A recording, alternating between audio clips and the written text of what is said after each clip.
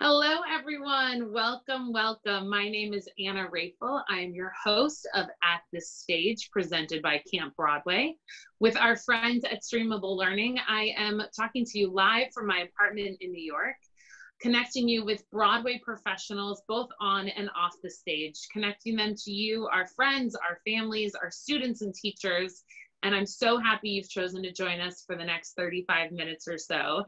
As I said earlier, start thinking of those questions you have, and I promise I will get to as many of them as possible. You can use our Q&A feature, and we'll get to those with our guests. And I'm so excited to introduce you our guest today. Our guest is Molly Braverman. Hi, Molly.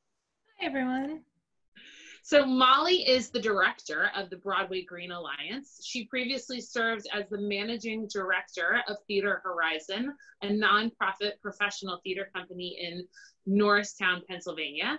She's also worked as a stage manager on Broadway, on tour, and regionally, having spent 3 years on the road with the national tour of Wicked, and continue to serve as a substitute manager on Wicked and Hamilton. She also founded the Philadelphia Green Theater Alliance, a regional chapter of the Broadway Green Alliance, and a graduate of Columbia University. Hi, Molly. Thanks for joining us today. Thank you for having me. It's a treat to be here. Be here, yes. Great. How are you? Where are you? I'm doing fine. I am here in my home in Philadelphia, where I live with my husband and our very happy dog. So happy you're home. So happy. She's never been happier. I love it.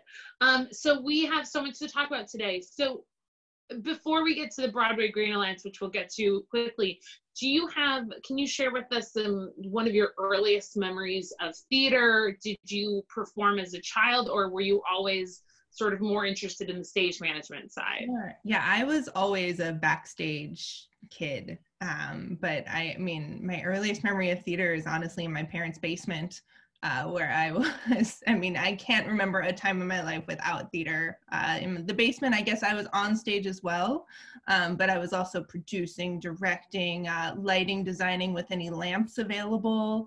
I gave the adults tickets that they had to use to come downstairs. And if you ask my sister, even if I gave her the leading role, I was still the lead.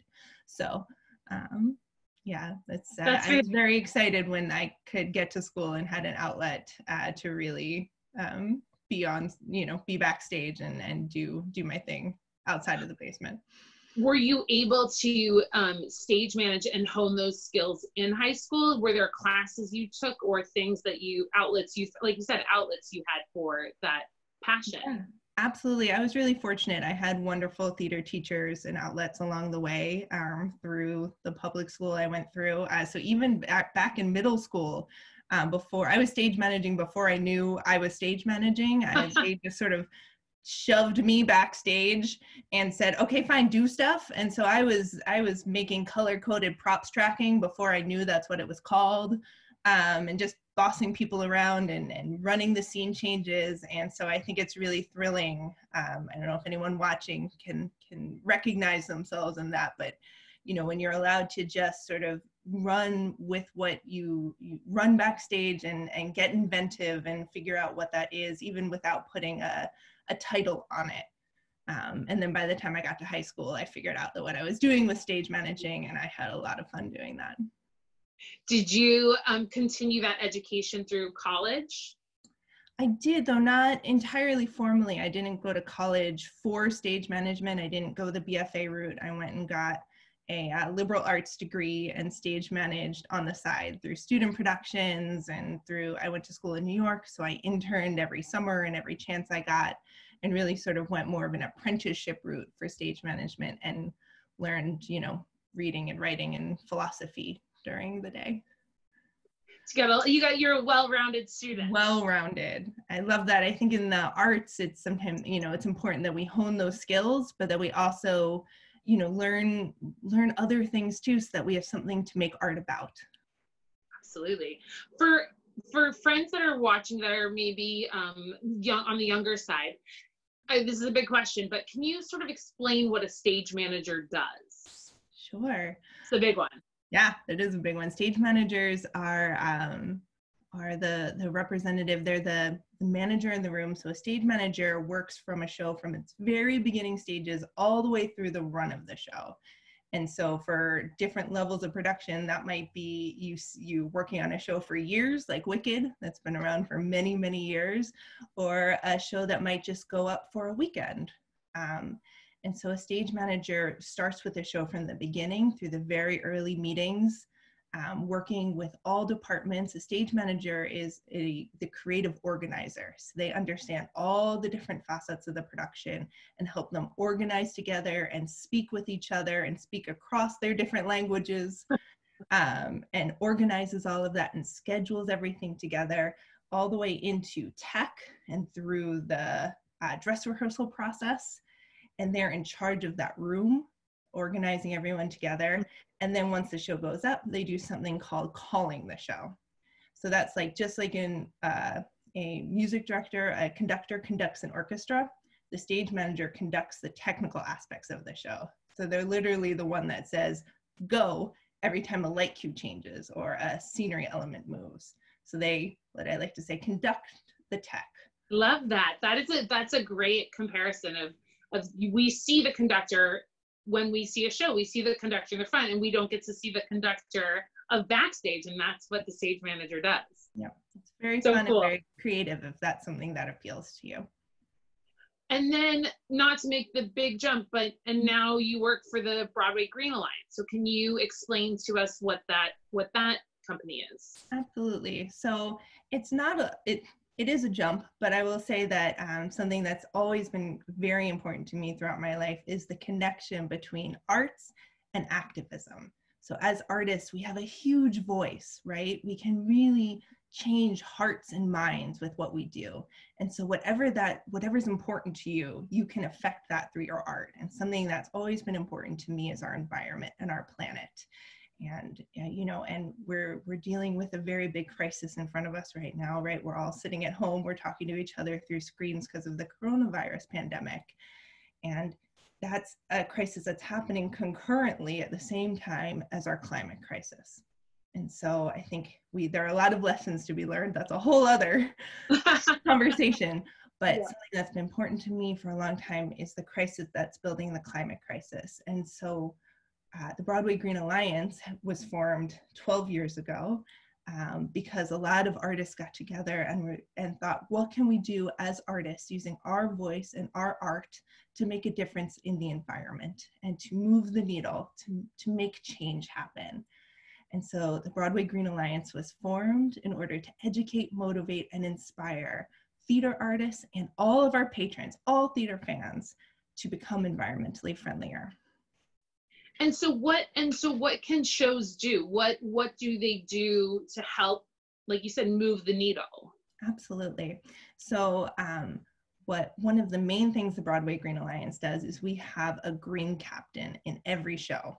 And this is something that everyone watching can do as well. So on Broadway, every show has a volunteer, so someone on the production, and this can be the star of the show, like Audra McDonald was a green captain, or it can be a stage manager, like I was a green captain. So anyone on the show can be a green captain, and that's someone who volunteers and serves as the liaison between the show and us and the Broadway Green Alliance. And we give that person tools and ideas to combine with their own ideas about how to make that show greener. So how to actually take action on that show, and then also to, again, use their voice to inspire others, the patrons of that show, to be greener as well.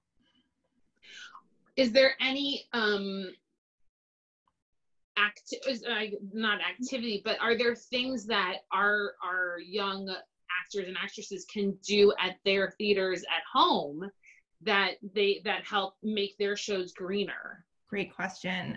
So yes, absolutely. I should mention, I forgot to, that this Green Captain program isn't just on Broadway. It is in colleges and universities, and a lot of high schools and other theaters have started doing it as well. So you can reach out to us via the Broadway Green Alliance website to sign up to be a Green Captain on your show or at your school. So that's one thing. And some great ideas are that, for example, on Broadway, we've stopped using disposable water bottles, right? You're doing a show, you obviously need to stay hydrated, you know, keep the cores nice and hydrated. So one thing to do is to both yourself as a personal action, and then encourage your castmates and your fellow crew members to forego disposable single-use plastic water bottles for a reusable water bottle. So that's one easy action. And then to look around and see what makes most sense for your theater space. And that might be, maybe everyone's already doing that. You're like, that's easy. We're already there. Everyone does that.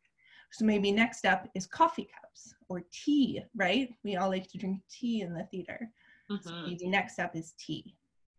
So those are such doable steps that everyone can do in wherever their theater is. Exactly. And we've got a long list of other actions on our website as well at broadwaygreen.com by department. So if you are an aspiring lighting designer at your high school or wherever you are, we've got ideas for you. Or if you're an aspiring costume designer, ideas for you. And for all you actors, we've got plenty of ideas for you.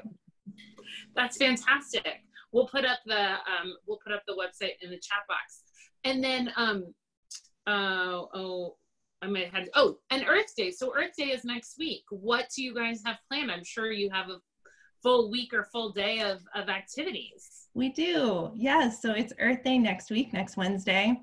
And we are marking the 50th anniversary of Earth Day. So we've had 50 Earth Days thus far.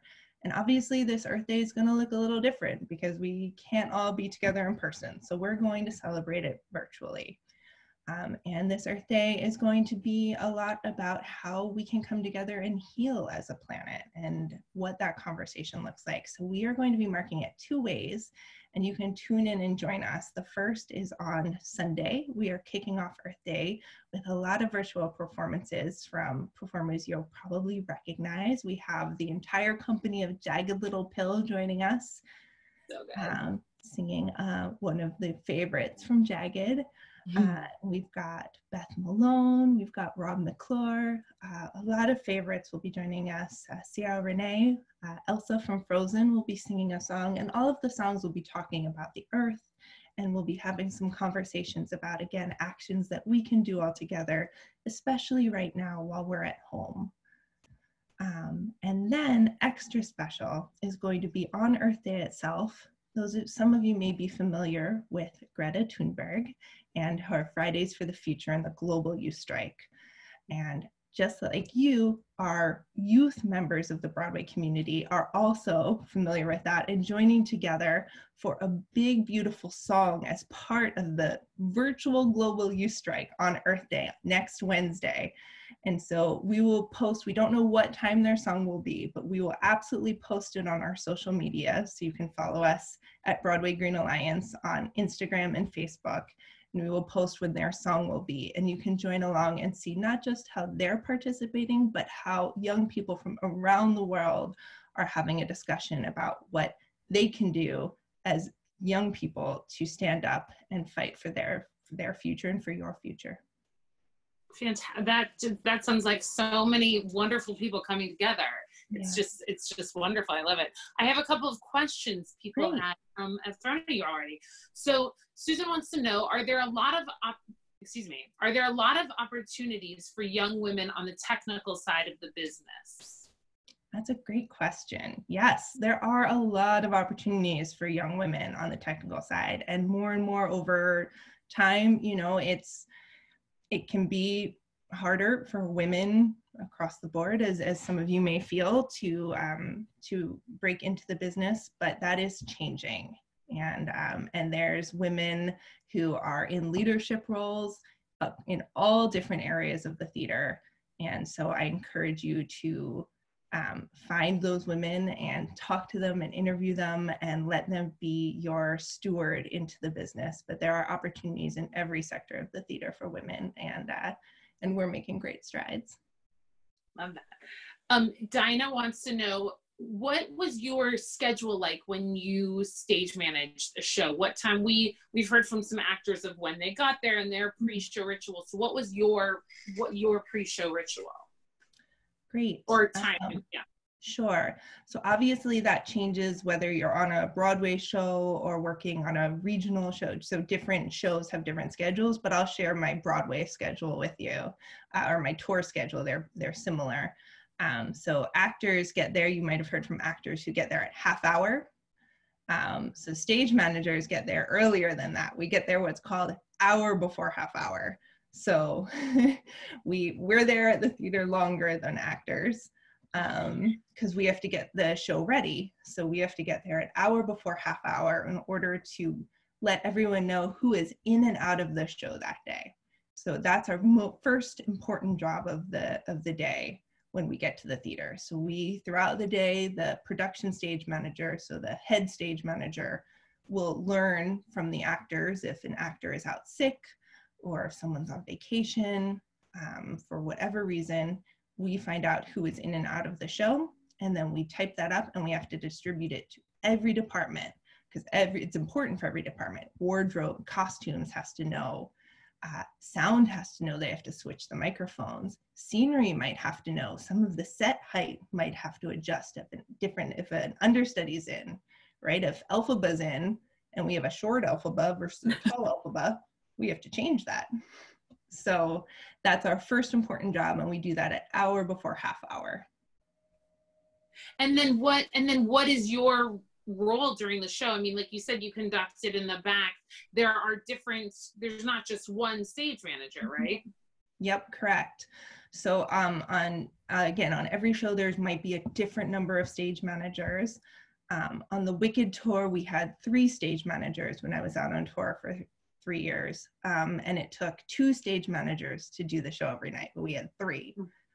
Because the production stage manager, the head stage manager, it stays in the office in order to help plan for the future, to do scheduling, and to rehearse. I think something that gets overlooked on long run shows is how much rehearsal there is, because there's new people coming in and out of the show. You have to rehearse the understudies. And so there's constant rehearsal. So that head stage manager is often in rehearsal.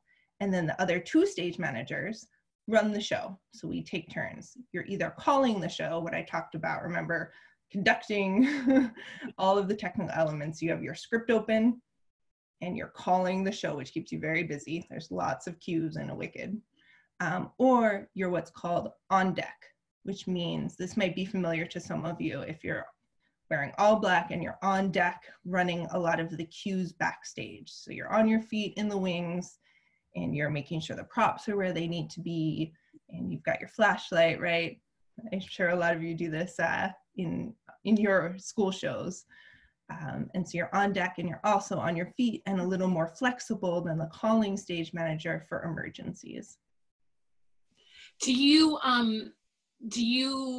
find that there were skills that you discovered in high school or even earlier on that, like you said, you sort of stage managed your whole life? So were there things you noticed about yourself where you're like, oh, I'm really good at organizing, or that sort of helped you think that this was the path to go? Definitely. I was reflecting before this conversation about what about stage management, was so special. And an early memory came to me when I was stage managing in high school. I was stage managing a performance of Cinderella. And right before our very first show, our opening night, opening weekend, and it was, the audience was in the auditorium, everyone was ready to go, and I was upstairs and I was calling the show. We called the show in high school, and our headsets went out, completely dead. We were about to begin. And so I had about 5 or 10 minutes to figure out what to do. And it was my first moment of being in charge and being the person who had to creatively problem solve with my teammates, with the people in the show, how to move us forward, because the adage, we want the show to go on, and it's the ideal. Absolutely. Absolutely. And so leading my team of creative problem solvers, we were able to figure it out. And I in my memory, I had 7 limbs because I was pointing at cues, and the spotlight operators like moved close to me. And I think I don't remember entirely how we pulled it off, but we made it through the show without headsets, and back in the olden days before cell phones, so I couldn't even text people. And Right. and we pulled it off, and the feeling of that accomplishment of leading, again, creative problem solvers together, of collaboration, and that success of putting art on stage through this teamwork, just sealed the deal. That was it. This is what we were going to do. This was what I was going to do. And the fact, again, that I was able to do it using my skill set of calm under pressure, which is, I think, a very important skill for stage managers. Yes. Again, and of organization and thoughtfulness. And again, that magic sauce, which is, I think, why we're all here in this Zoom call right now, that theater brings to the table, which is the ultimate teamwork. Because we all have one goal, which is to make art together, and to deliver for our audiences, again, with the hope that we are going to open some hearts and minds in that room. And I would assume that these are all the same skill sets that you bring to the Broadway Green Alliance, which makes you a fantastic director. The collaboration and the teamwork and that passion just makes that job so fun. Yeah, I think so. I think that's, we're all in it together with, again, and you're right, I guess ultimately the same goal, that we are in this to try to open hearts and minds, and it's theater people doing that work, which is truly beautiful. And there are some key principles for the Broadway Green Alliance that I love and that emulate sort of what has brought me this far. And I'll share one of them right now, because I think it's so important, which is the Broadway Green Alliance believes that it's impossible to be green. You can only be greener. And I think that's so fundamental, because I think sometimes we hear organizations say, you have to be this way, right? You have to be better, do better. No, being green is an impossible goal, except if you're Elphaba or Kermit. Right? Okay, they can be green, right? They get a pass. Otherwise, for all of us, if we say be green, we're setting failure. We're setting ourselves up for failure. But what we ask of everyone is to think about how can you be a little bit greener tomorrow than you were today, right? And then go from there to maybe how can I be a little bit greener next month, right? And so just that idea is just to think about, in your life, what one green action can you take?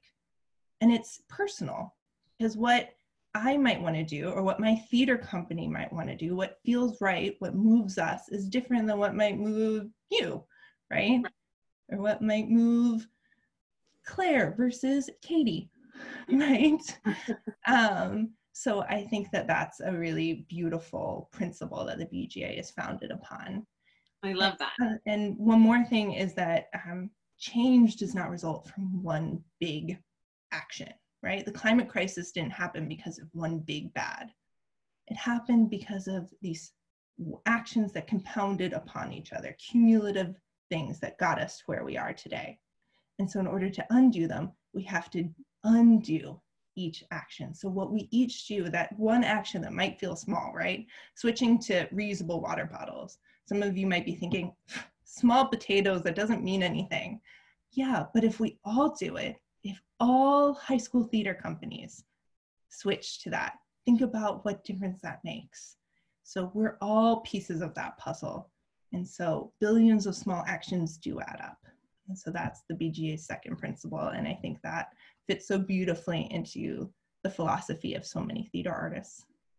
Absolutely. And that it's the little actions. It's not a giant thing. It's just the little ones at a time, and then you can make a difference. Exactly. I have maybe a controversial question here. Okay. Are you ready? Ready. Do you think playbills will be replaced someday? That is controversial. Someday, yeah, I do. Down the road one day. Tomorrow, not yet. Not yet. But I think it's not going to start with playbill. I think it starts. Ready, everyone? I'm ready. I'm sitting. Say that again? It starts in schools. I think it starts with the people on this call. I think it starts in smaller theaters. And I think people on this call are the ones who are the change makers. And so it's up to people maybe outside of Broadway to begin to make that change and to show it's possible and to show that people still read them and they're not gonna open their phones in the middle of the 11th hour number, right? And to show that that change is possible and that we can switch to digital playbills, and then the change will find its way to Broadway. Wow, that's great. You were ready for that one.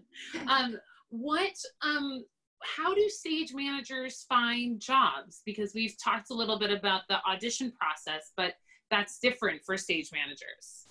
Yeah, that's fair. It's not always easy. So there's a couple of places stage managers can find jobs. In the regional space, there are a lot of different job listing boards. Playbill.com has a great job board. I'm sure that's been spoken about already.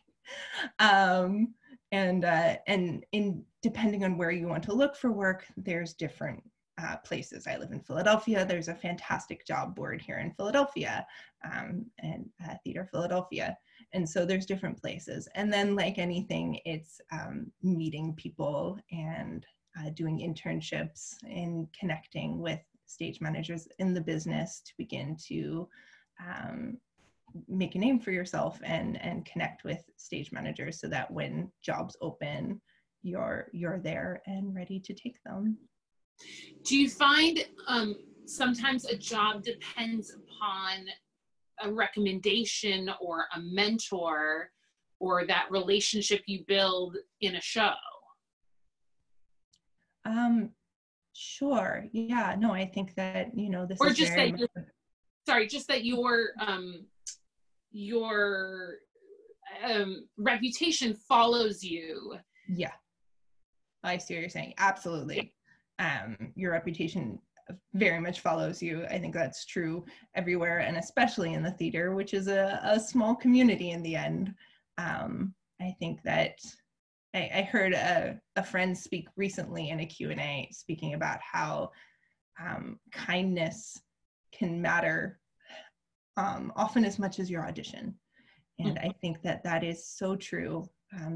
How you behave towards others and in a room and in the space truly matters. This is a small industry and people want to work with people who are kind and good to others, and that follows you. So, being a kind and good person is important, not just because it's the right thing to do, but it does help you get jobs. So, yeah. Okay, 2 more questions. Were there any, I'm sure, mishaps during your time as a stage manager? And like you said, with the headsets, what happened? How were things solved? Any stories to share? Yeah. Trying to think of a good one. There's tons of mishaps all the time. That's the joy of live theater, right? That's right. We all love our mishap stories.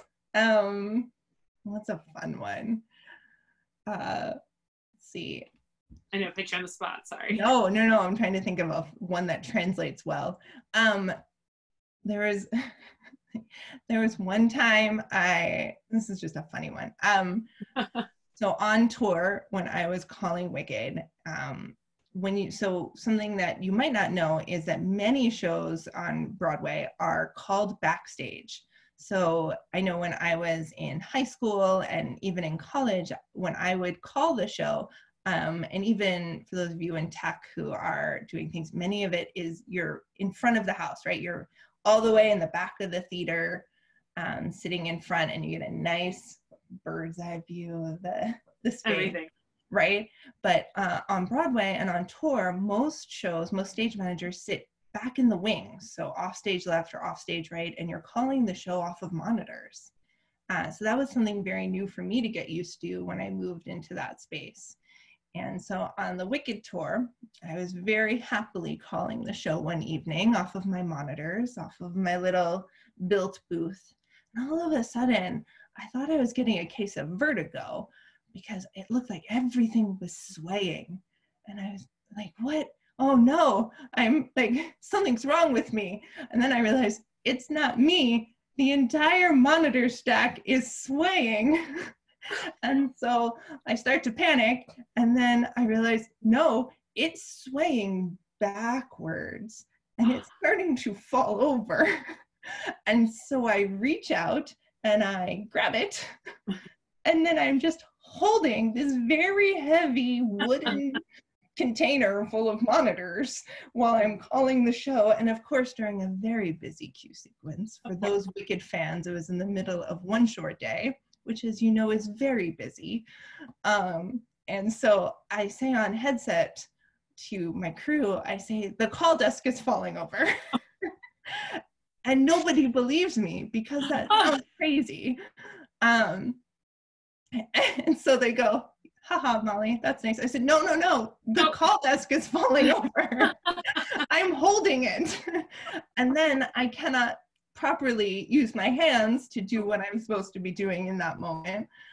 So I start saying it instead, and then they finally believed me, and the crew comes rushing over to save me from holding these very heavy call desks, which I felt at that point was, you know, one of those moments where you can lift a car. Like, I shouldn't have been able to hold that much weight. Yeah. So that's one of those. Superhero powers. I was a superhero for holding the call desk up during One Short Day, calling Wicked. I can do anything. That is fantastic. Thank you for sharing that story.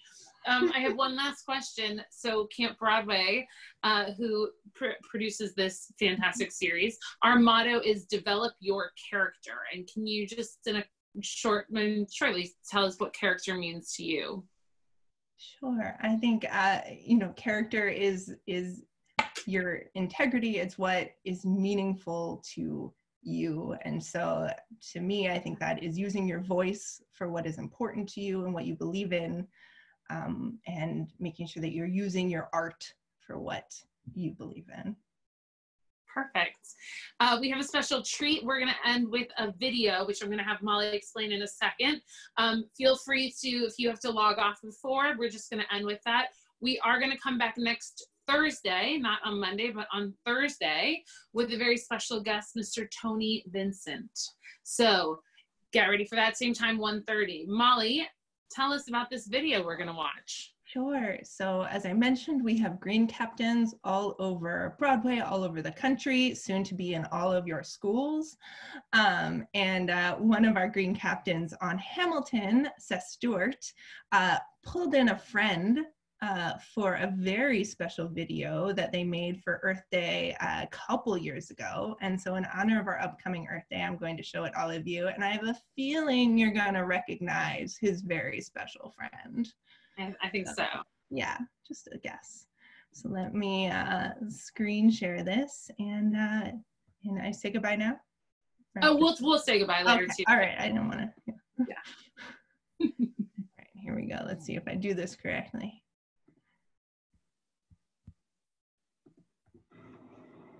Hey everybody, Seth Stewart, Lin Man with Hamilton. I'm the Green Captain for Broadway Green Alliance, giving you a special hand for Ham. This is for Earth Day, to make history, save the planet, and do better things for the theater for the world. Green. Green, I'm like green, it needs to be green, but you know what I mean. I'm on the scene and I'm trying to save the earth one day at a time. Oh yeah, when I lay down these rhymes, revolution, the revolution is an American, it's global. I know I'm vocal. My vocal cords are always tired. That's all right, because I'm not fired. Yeah, it's Earth Day. Yeah, it's not my birthday. But we sip recyclable cups when we're thirsty. Oh, yeah, and we use rechargeable batteries. And I say these things like I'm degrees. Oh, yeah, Hamilton, we're trying to start the revolution slowly, like, because it is Earth Day, like. So we try to conserve and reuse and reduce and recycle. And this is my title. I ain't giving it away. This is the ham for ham. Oh, damn, oh, man, I can't believe I just slammed a man. Half a gram, and no, I'm not in Amsterdam, but every paragraph I am Broadway Green, trying to save your life, trying to save the life of my kids and Sebastian, going faster because it's spinning and turning. Yeah, we gotta stop the world from burning. Fantastic. Oh my gosh, amazing. Can you just remind everyone where they can find everything about your Earth Day events and also how they can find out more information about the Broadway Green Alliance? Absolutely. So you can find us at broadwaygreen.com, and on our website we will have links out to where you can find both Earth Day events, the one this Sunday starting at 3:30, and then the one with all of the Broadway kids starting on, which will be on Earth Day on Wednesday. So Sunday and Wednesday for Earth Day, broadwaygreen.com, and you can follow us on Facebook and Instagram. Oh boy, Facebook and Instagram at Broadway Green Alliance, and we will have information about both of those Earth Days there. And also on our social media, we have special appearances all the time from all of our green captains sharing what they're doing to be green. So it's really a treat to follow along there as well. And please follow along all of Camp Broadway's social medias, Facebook, Twitter, Instagram, all of our fun stuff. And we will have some, we're gonna do some posts also for Earth Day. Thank you, Molly. Thank you for sharing your time today. I really appreciate it. And like I said, we will have another event on Thursday at 1:30 p.m. with the fantastic Tony Vincent. If you don't know him, look him up. He is great, and we will talk to him on Thursday. Thank you, Molly. Thank you all. Have a great day. Thank you.